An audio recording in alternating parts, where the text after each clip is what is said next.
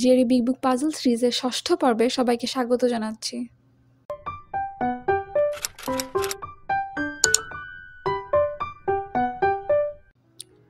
An office is one of several in which all the furniture is to be repainted.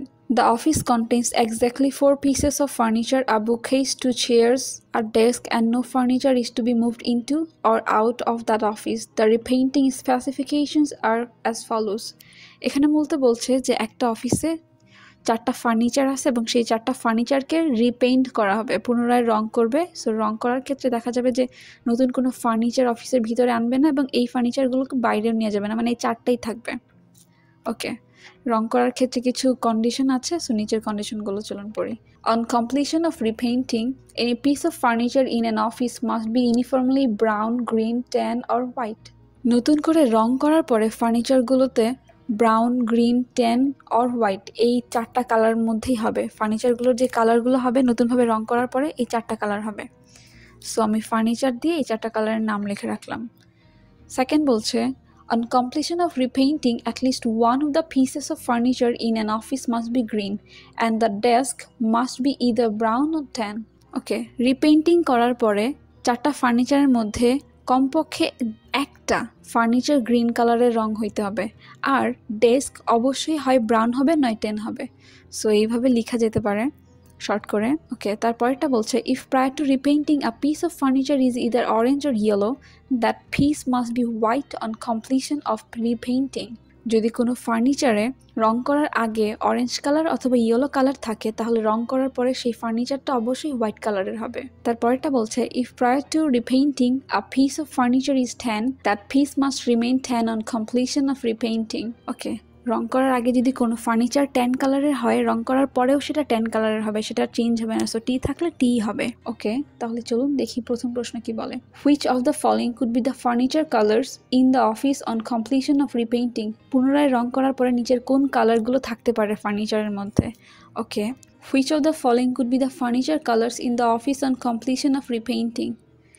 ওকে, পুনরায় রং করার পরে নিচের কোন কালারগুলো থাকতে পারে সেই ফার্নিচারগুলোতে? ওকে, তাহলে এই টাইপের কোশ্চেনগুলো ক্যান্সেল আউট করে করতে হয়। আসুন করি তাহলে।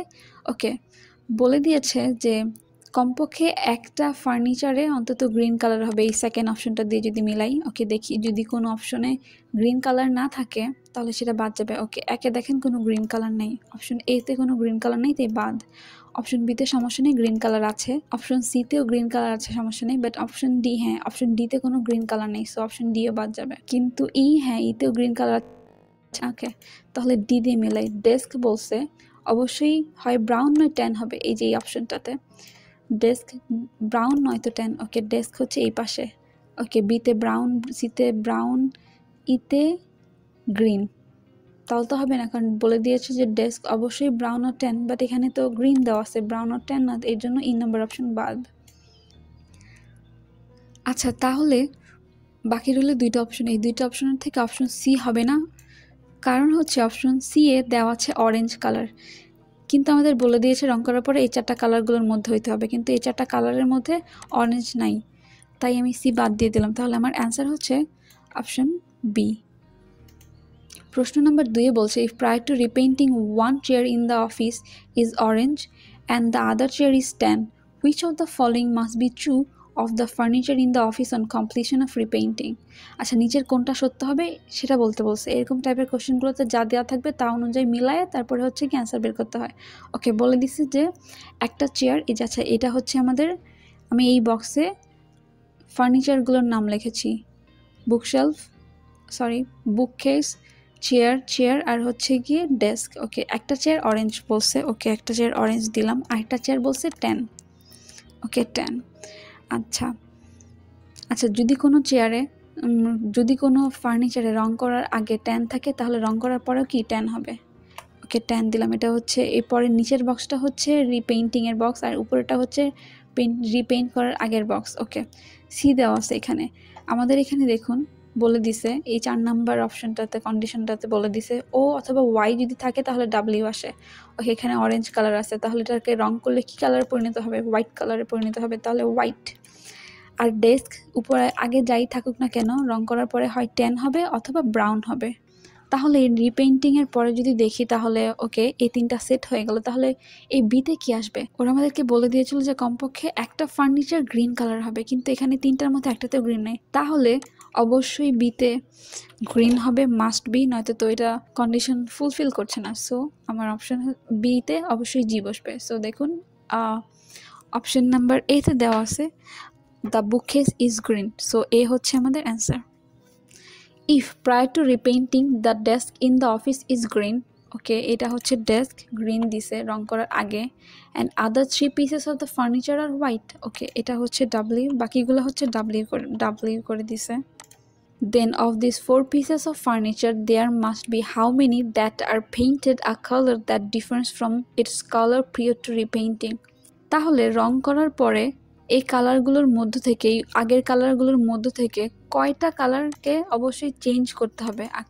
আচ্ছা চেঞ্জ করতে হবে। আচ্ছা ঠিক আছে, ডেস্কের ক্ষেত্রে দেখি, ডেস্ক যাই হোক না কেন আগে রিপেইন্টের রং করার আগে যাই থাকুক না কেন কি হতে হবে? রং করার পরে হয় ব্রাউন নয়তো ট্যান হইতে হবে।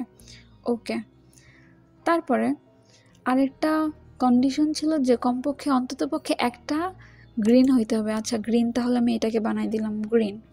বাকি যেই 2টা হোয়াইট থাকলে হোয়াইট করা যায়, কোনো সমস্যা নাই। তাহলে অন্ততপক্ষে 2টা হচ্ছে গিয়ে চেঞ্জ করতে হবে। তাহলে অ্যান্সার হচ্ছে 2। প্রশ্ন নাম্বার 4 বলছে prior to repainting and the repainting specification, the desk in the office could have been any of the following colors except। এখানে বলছে রং করার আগে ডেস্কের কালার কি হইতে পারবে না, কোন কালারটা হইতে পারবে না। আচ্ছা দেখি, ব্রাউন কি হতে পারে? হ্যাঁ, ব্রাউন থাকলে পরবর্তী কালার ব্রাউন বা ট্যান, আমি ব্রাউন থাকলে ব্রাউন বা ট্যানে দিতেই পারি। ওকে, গ্রে থাকলে সেটাকে আমি চেঞ্জ করে রিপেইন্ট করতে পারি ডেস্কটাকে ব্রাউন বা ট্যান, কোনো সমস্যা নেই। ট্যান থাকলে তো ট্যান দিতেই হবে। হোয়াইট, হ্যাঁ হোয়াইট থাকলেও আমি চেঞ্জ করতে পারবো, কোনো সমস্যা নেই। বাট ইয়েলো কালার হইতে পারবে না, কারণ এখানে কন্ডিশন দিছে কোনো রং করার আগে যদি কোনো ফার্নিচার ইয়েলো কালার হয় তাহলে সেটাকে রং করার পরে হোয়াইট কালারে পরিণত করতে হবে। কিন্তু আমি ডেস্কে যদি হোয়াইট কালারে পরিণত করে ফেলি তাহলে তো আমার শর্ত ভঙ্গ করে, কারণ আমাকে এখানে বলে দিয়েছে ডেস্কে অবশ্যই হয় ব্রাউন নয় ট্যান করতে হবে। সো ইয়েলো কালারটা হতে পারে না রং করার পূর্বে, ডেস্কের কালার ইয়েলো হবে না রং করার পূর্বে। সো এটা হচ্ছে answer. If prior two রিপেইন্টিং the bookcase is white, ওকে, রং করার পূর্বে বুককেসটাকে হোয়াইট করলাম, ওকে করলাম। অন চেয়ার ইজ অরেঞ্জ, আচ্ছা এটা 1 চেয়ার হবে। 1 চেয়ার ইজ অরেঞ্জ, ওকে, একটা চেয়ারকে অরেঞ্জ বানাই। অ্যান্ড 1 চেয়ার ইজ ট্যান, আচ্ছা আরেকটা চেয়ারকে ট্যান কালার দিলাম। অ্যান্ড ডেস্ক ইজ গ্রিন, ডেস্ককে আমি গ্রিন করলাম। Which of the following must be true of the furniture in the office on completion of রিপেইন্টিং? আচ্ছা নিচের কোনটা সত্য হবে? আচ্ছা ঠিক আছে, তাহলে এটাগুলো হচ্ছে উপরের কালারগুলো রং করার আগে। বাট ডেস্ক আমি জানি হয় ব্রাউন অথবা ট্যান হবে। ওকে, আমি করলাম ব্রাউন অথবা ট্যান, যে কোনো একটা। টি থাকলে ট্যানই থাকবে, ট্যান থাকলে ট্যানই থাকবে, অপশন আমাকে কন্ডিশনে দিয়ে দিছে। আচ্ছা অরেঞ্জ থাকলে কি কালারে পরিণত হবে? হোয়াইট কালারে, সো দিলাম।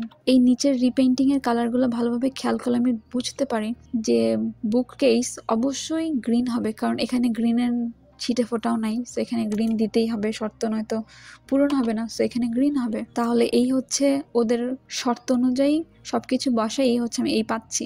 ওকে, দেখি এবার অপশনগুলো পড়ে কোনটার সাথে মিলে।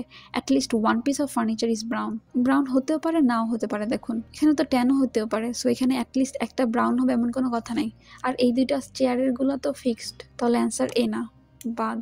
Only 1 piece of furniture is green, হ্যাঁ সত্য, কারণ এই 3টা কালার, এই 3টার ফার্নিচারের কালার এই 3টা হবে, কিন্তু শুধুমাত্র এই বুক কেসে এসে গ্রিন হবে। সো এটাই হচ্ছে আমাদের অ্যান্সার।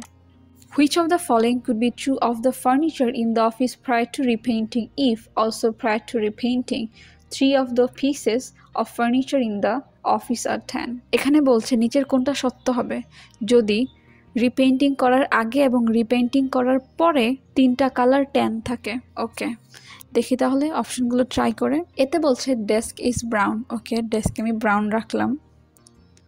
ওকে, যেহেতু রং করার আগে এবং পরে 3টাতে ট্যান হবে, তাহলে উপরে যদি 3টায় ট্যান দিয়ে দিই ডেস্কে ব্রাউন বসানোর পরে, তাহলে নিচে ডেস্কে কি আসবে? পুনরায় রং করার পরে হয় ব্রাউন নয় ট্যান। আর এখানে ট্যান থাকলে তো শর্ত অনুযায়ী ট্যান। আচ্ছা তাহলে এটা কি সত্য হইতে পারে? অপশন এ হবে না, কারণ বলে দিয়েছে রং করার পরে, পুনরায় রং করার পরে কমপক্ষে একটাতে গ্রিন থাকবে, কিন্তু এখানে তো কোনো গ্রিন নাই।